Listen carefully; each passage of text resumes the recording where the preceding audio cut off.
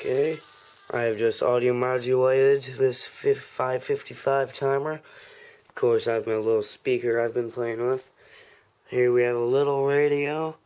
It's nice and cheap, so if something were to catastrophically fail in the 555 area, no biggie. So I just have an old headset cable, and there's one of the old leads. Just one of them. I'm only using two, because so far from what I know, you can only use one channel. But see, there's one headset. Red's going into pin 5 of the 555 timer, and negative, which is the same wire that goes to the capacitor. So I'll have the negative going to that side of the capacitor, which does go to negative if you follow the wire.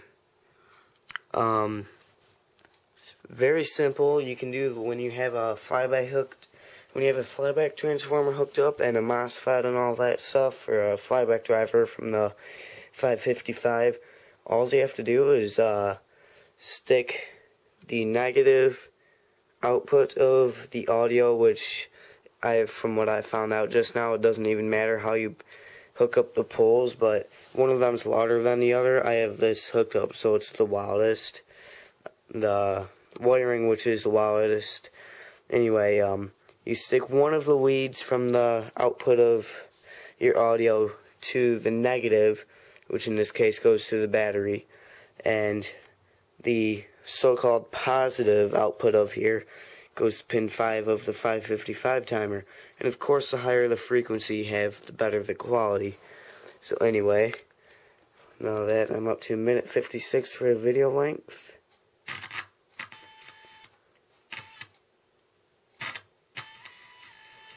Okay, first, let's turn it off. You cannot hear that. Why? Because it's at a very high frequency. Let's turn it down. Okay, now this sounds very low quality, but let's give it a try.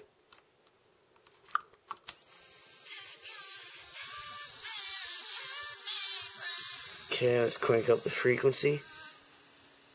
Yeah, radio transmissions. Anyway, let's crank up the frequency.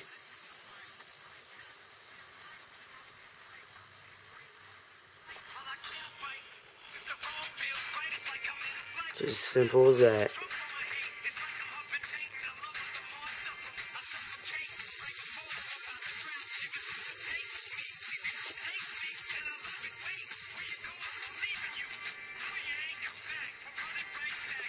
Okay, let's change it to a better song. Sorry, I don't like Eminem.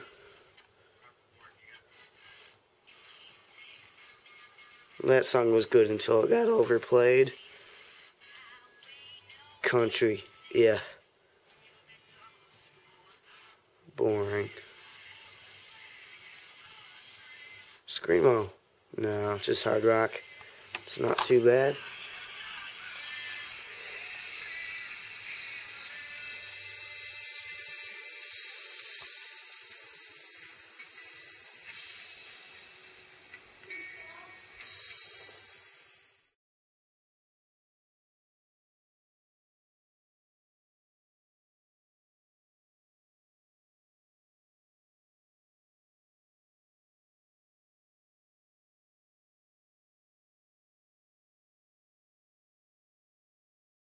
Whatever the song is, it's coming in pretty well.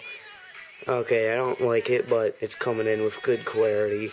So, I'll use this as an example, just for one more time. Come on, stupid wire.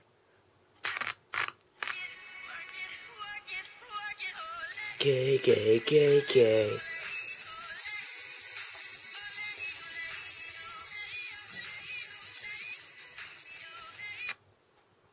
Yeah.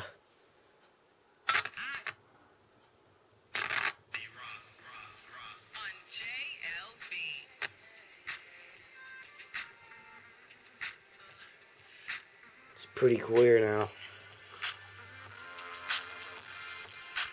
Okay. Now if I was doing this with a flyback, I'd probably want to hook up the audio itself to a MOSFET to amplify the signal, because I have this cranked up almost all the way right now. If I crank it up anymore, it distorts from this, not from that. But listen how clear that is. That would sound pretty well in an arc. See, I can't even hear it. High frequency.